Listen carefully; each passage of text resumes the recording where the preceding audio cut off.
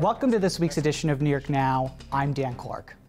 Pressure is mounting on the Cuomo administration to release more information on the state's handling of COVID-19 at nursing homes, including a more detailed breakdown of residents killed by the virus. You'll remember that last week, State Health Commissioner Howard Zucker came out with a number of residents who died at hospitals, something we didn't know before. But lawmakers are looking for more, like the number of COVID-19 cases at nursing homes, which we don't know, and what happened behind closed doors that led to some of the state's most controversial decisions during the pandemic. And if they don't get that information in the next few weeks, Democrats say they might issue a subpoena to get it.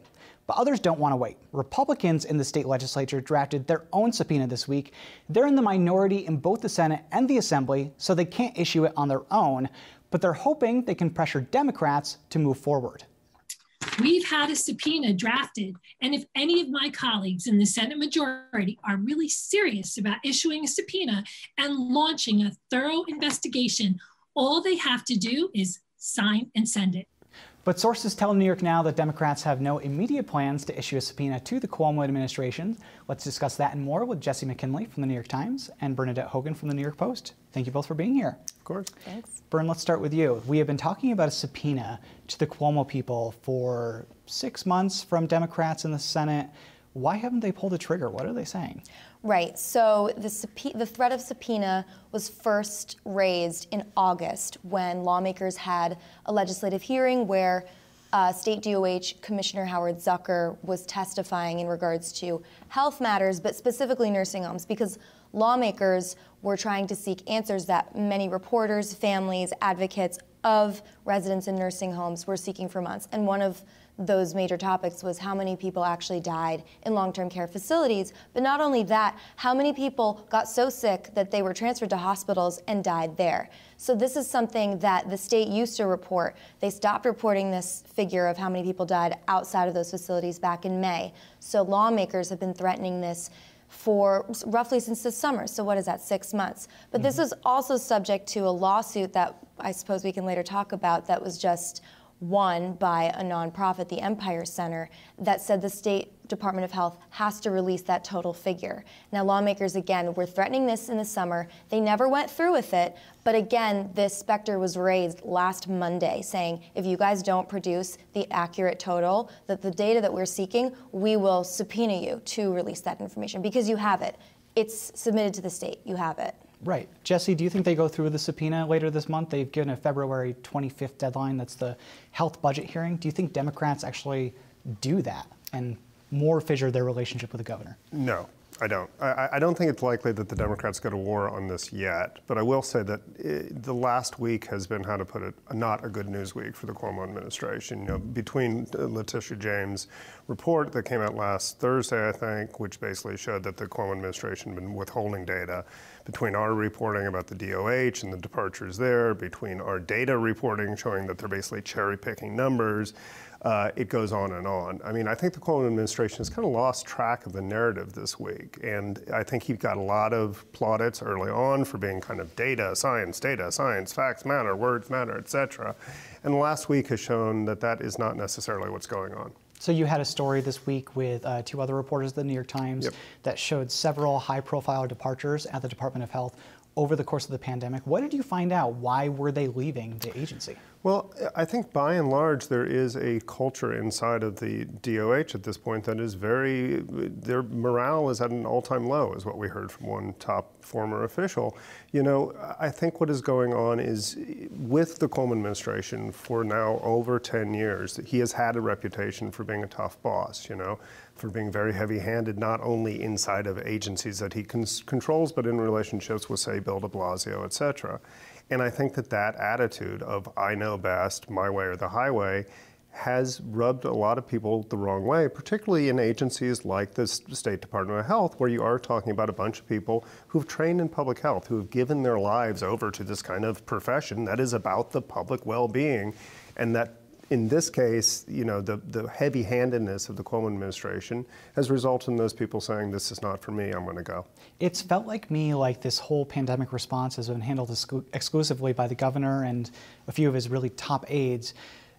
Does your reporting indicate that they haven't really relied on the Department of Health, or how does that pan out? We had multiple instances of people telling us that they were learning about policies inside the Department of Health from the news conferences. So as you and I and Bern were watching those news conferences in the room, people over at the Corning Tower were learning about it at the same time, which is kind of mind-blowing, right? That these people should have been kind of in the loop, knowing about it, setting the policy, informing it, that they were finding out about it in real time. I could not imagine being those state workers and having my entire job be to respond to a public health emergency and then kind of be put on the back burner in terms of, in place of the governor's top aides.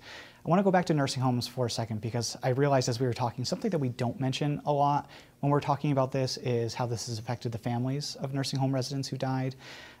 There was a press conference this week from the Republicans. We heard from a family, but Bern, I know you've talked to families of nursing home residents. How do they feel about the governor at the moment? Right. I mean, it's a combination of devastation and a lot of anger because they did lose somebody and they are very upset by it.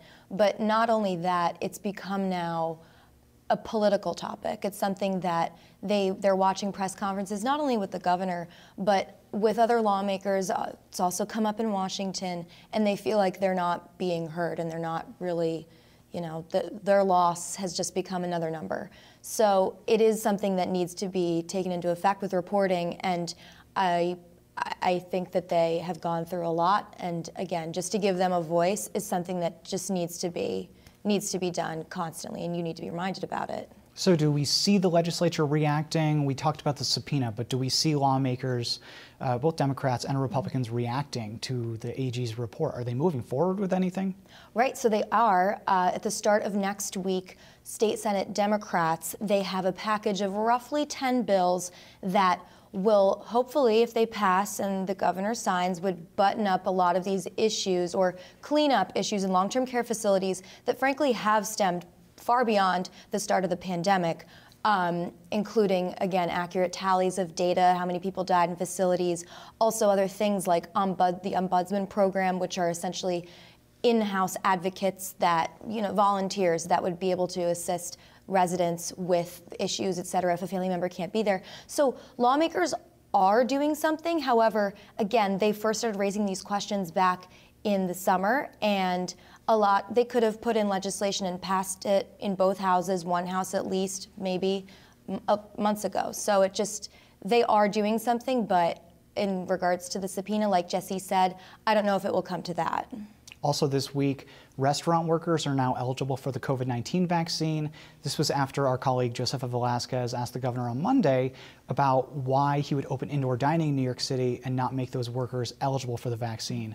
A day later, the governor announced that the Biden administration is going to be boosting our vaccine supply by about 5%, so he made the restaurant workers eligible.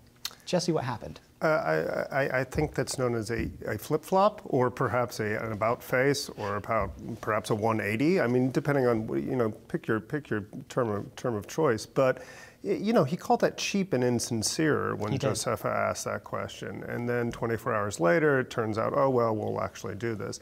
I don't know if he felt political pressure. I don't know if he felt that was simply him being a little bit churlish on national television. But whatever it is, he changed course pretty quickly.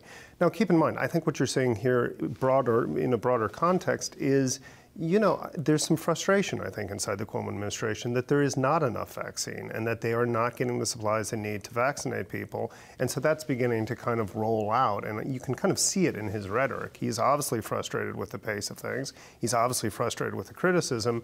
And he's obviously frustrated with the fact that he doesn't really have the levers to kind of correct the problem immediately. Right, exactly. Well, we'll see how it works out in the next couple weeks with restaurant workers now getting the vaccine. Bernadette Hogan from the New York Post, Jesse McKinley from the New York Times. Thanks so much for being here. For sure. Thanks.